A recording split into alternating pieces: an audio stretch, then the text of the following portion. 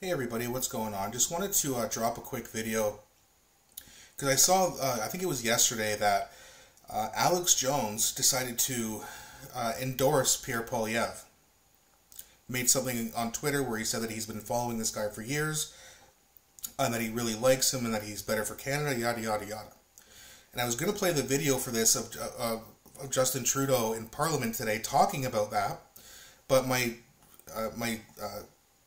internet's being really laggy and slow right now, so I didn't want to play the video. So I thought I'd just talk about it anyway. But essentially what Trudeau did today is he had a temper tantrum over the fact that Alex Jones endorsed Pierre Poilievre.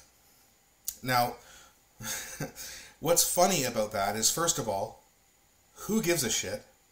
What's Pierre Poilievre supposed to do that when someone endorses him who has nothing to do with him or Canada or Canadian politics in particular?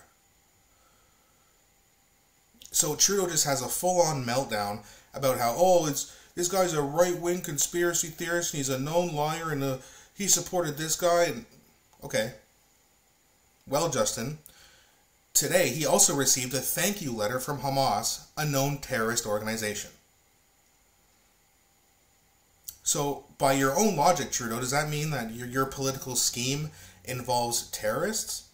Just asking a question, because you said that someone like Alex Jones supporting Pierre Poilievre is not only bad, but it reflects his political scheme. He's essentially telling Pierre Poilievre that his conservatives are right-wing, far-right, American-style, conservative, MAGA politicians, which they aren't.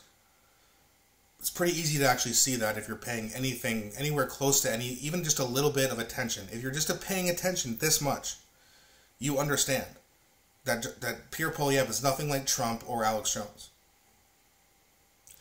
But Trudeau, with his reach again, has a full-on temper tantrum, complaining about Alex Jones endorsing him, while Hamas, a terrorist group, endorses Trudeau.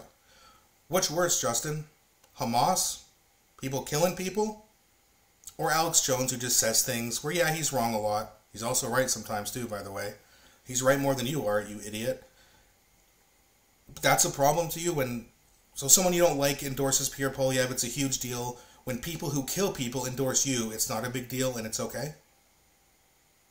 And then to act like a baby in front of everybody in Parliament, this guy's, out of touch isn't even the right word. Right? But to sit there and suggest that someone like Alex Jones supporting Pierre Poilievre has anything to do with the political landscape is crazy. Right? It's insane. Not to mention, there are very prominent Americans, people like Joe Rogan, a lot of people like Joe Rogan, has also endorsed Pierre Poilievre. Didn't say anything about that. Actually probably hurt his feelings. And I hope it did. But let's be honest here. This guy, he's so easily triggered. He's so emotional. He's just completely out of his mind and cannot read the room at all. He continues to make reaches and pretends things that are not true are true, but yet then calls Pierre Poilievre a misinformation, or he says that he spreads a lot of misinformation and disinformation. Misinformation and disinformation is the only things that come out of Trudeau's stupid fucking mouth.